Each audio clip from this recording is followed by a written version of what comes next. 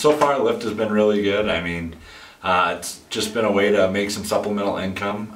You know, I did it last Friday night, and I think I had like 8 trips and made 60 bucks. So it was a lot of fun. You know, you meet some interesting people, or maybe some intoxicated people, but everyone was really nice, and you just got to meet a few people and make some money, and just allowed me to get out and you know, make some supplemental income with, you know, with my spare time.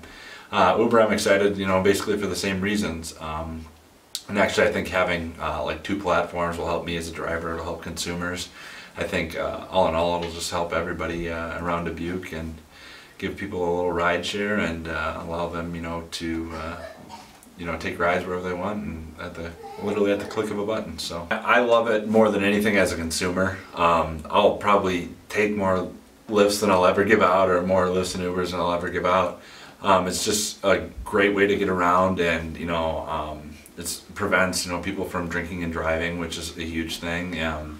And it just allows people to get wherever they want, and you know, kind of plan. It's a huge thing for people of my generation. I know I've been on a couple of like focus groups, and you know, the city of Dubuque was like gathering information, and it's like, what do people want? And ride share was like the #1 thing.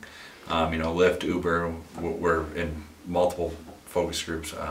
Something that was very important to everyone.